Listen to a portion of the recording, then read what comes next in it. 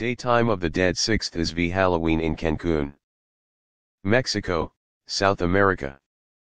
The travel agent should arrange your hotel amenities, airfare, and transportation. Many of these details will be noted on a daily record in the Spanish dialect. A Mexico travel agent must know how of talking and write in Spanish. Habitually verify on plans with his acquaintances to set on the transportation.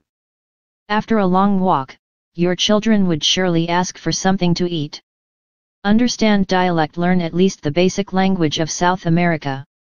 This is important particularly if you are going to inquire abuout to a homeowner of the place. Pursuing the above tips, your family travel in South America might not be the best. You are able to rent diving equipments in dance shops located around Jamaica.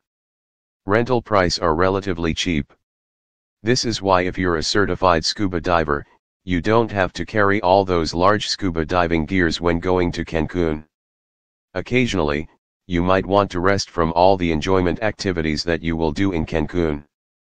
You are able to rent diving equipments in dance shops located around Jamaica. Rental price are relatively cheap.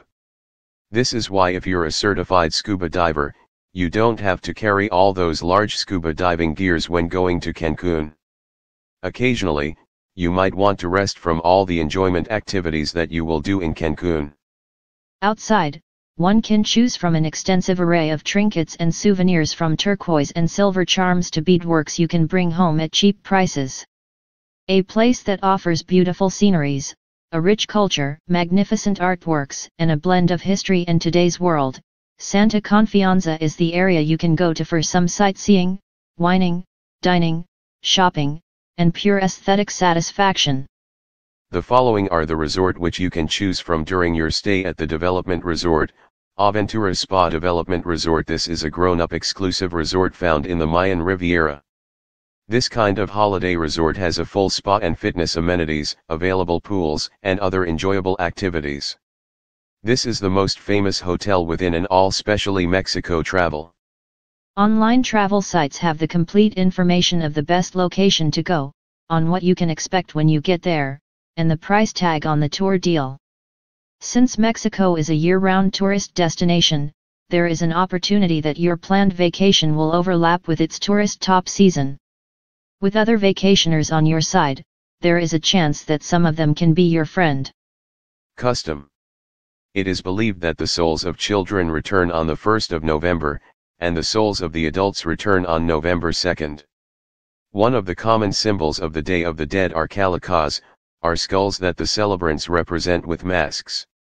The skulls of sweet, have inscribed the names of the deceased, or in some cases of people in the form of jokes, in the forehead, are consumed by relatives or friends. Other special dishes on the Day of the Dead include the bread of the dead, a sweet biscuit made from eggs baked in different shapes, from simple round shapes, skulls and rabbits.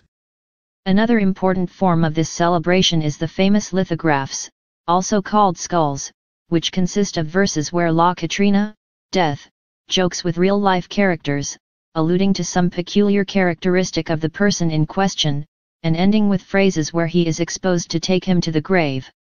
At present it is common to see lithographs in the main newspapers of Mexico, where parodies of political personages are made along with the Katrina in dates near the 2 of November.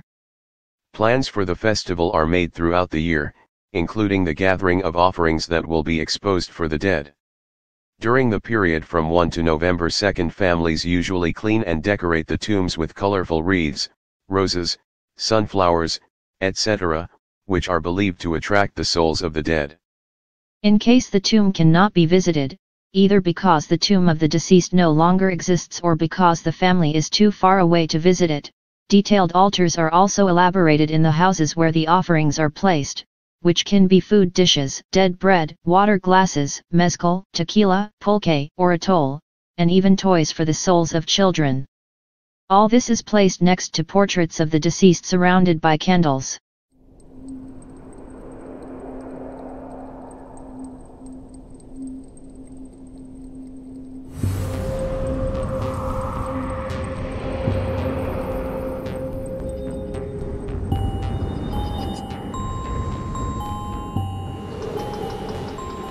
Creo que esta es la única vida que tenemos. La única forma de sentir que tengo que hacer algo que vale la pena con ella es tener un sentido de muerte.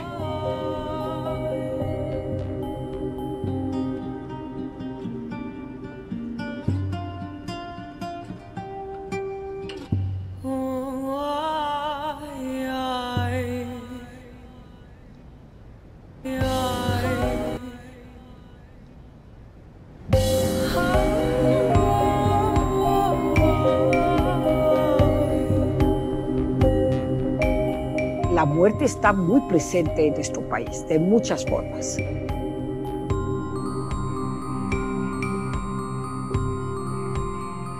El Día de Muertos lo que hace es, los vivos nos relacionamos con los muertos, con nuestros muertos.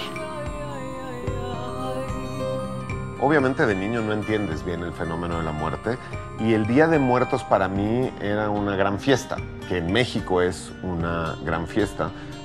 Para mí sin duda la celebración de Día de Muertos cambió, ¿no? Cuando se murió mi abuelo, ahí fue donde yo entendí realmente, ¿no? Lo que significaba esa ofrenda de Día de Muertos.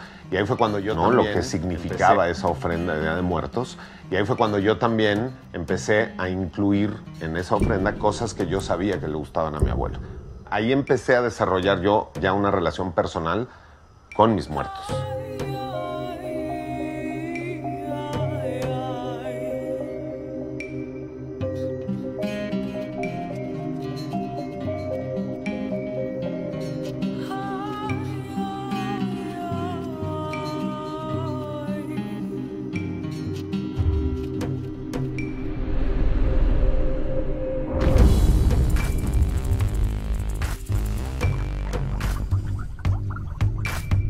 Puede que sí estén aquí, ¿no? Vamos a dejarles pan, vamos a dejarles tamales, vamos a decorarles la casa para que hagan ese viaje desde donde quiera que estén. Vamos a decorarles la casa para que hagan ese viaje desde donde quiera que estén, a visitarnos aunque sea por un día y se la pasen bien. Apapachar a los muertos a través de una comida. Me parece muy bonito como la simbología. Veo llegar a mi madre a mi casa con 2 paquetes gigantescos con el pan de muerto.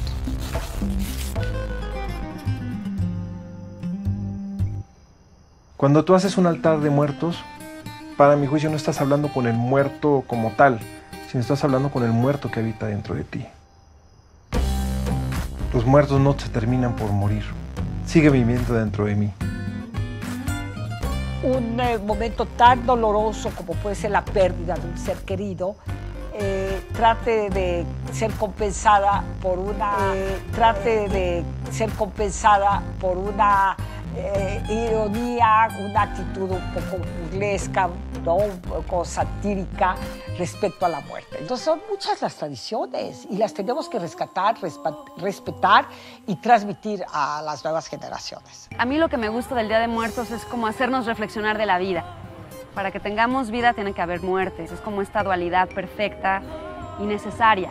Pues sí, claro, la muerte es parte de la vida. O sea, a mí en lo personal lo que me deja el Día de Muertos es decir, pues que sí tienes que disfrutar las cosas al máximo, ¿no? Estamos celebrando no solo la muerte, que es nuestra única certeza, sino estamos celebrando en realidad a todos nosotros que seguimos vivos. Celebrar que algún día nos vamos a morir. A todos nosotros que seguimos vivos. Celebrar que algún día nos vamos a morir a través de disfrutar la vida que nos queda. Y por lo menos lo que hace la tradición de Día de Muertos es recordarnos que la muerte es parte de la vida y no podemos olvidarla. Yo creo que lo que más daño le puede hacer a una sociedad es no estar consciente de la muerte. Todos nos vamos a morir.